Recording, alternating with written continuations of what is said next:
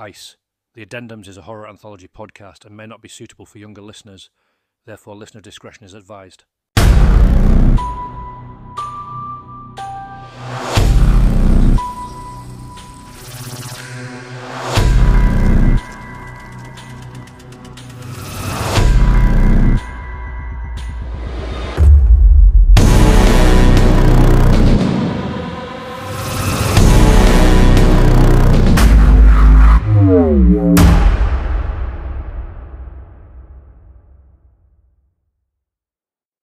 World War II was the worst war to ravage the Earth, compounded by the introduction of magical warfare, brought under control by the Treaty of Wewelsburg in 1945.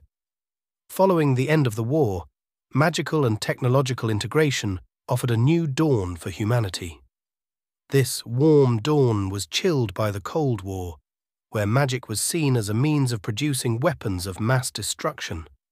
Following the fall of the USSR, magical research exploded in scope and ambition. This is our brave new world. UK Times, Postler's Point, UK News Evening Opinion Show. So, this is what it is. We've been at the forefront of global development since time immemorial.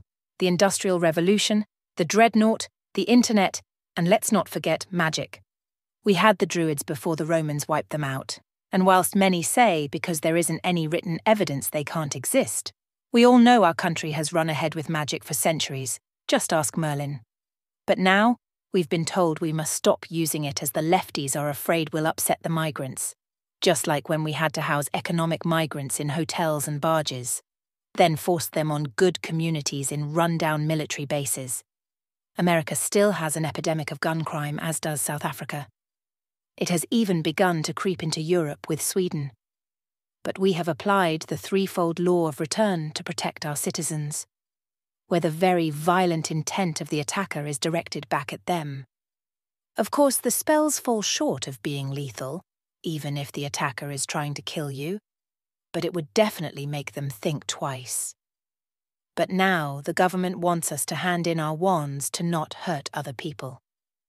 There are several magical traditions, and yes, they don't usually mix, but to stop our fellow citizens from defending themselves as migrants decide to come here isn't the way that protect us or them. They should learn our language, culture, and magic traditions. Over the past 10 years of using the threefold law of return, there have been 50 deaths. Most of these terrible accidents from the results of the attacker being flung back. In equal measure, the force they were going to use attack I'll add. So those 50 deaths are suicide by magic. So if the government passes this law, who is going to look after us? Our armed police have shrunk and become much more specialised.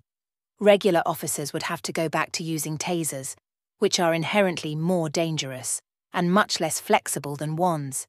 So it seems this would send us backwards, not forwards. Therefore, I say we keep our wands and keep using them. If migrants attack British people, they will likely get burned, as mixed magics usually react badly to each other. But you know what? Just learn the prevailing magic school where you are. That way, you won't get hurt when everyone else uses it. If you scan the QR code on the screen, you will go to my new campaign, Keep My Magic.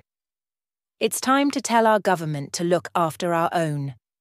With a law that has kept us safe for over 7 decades, which allowed us to keep gunpowder firearms away from our people, using magic to nudge people in the right direction.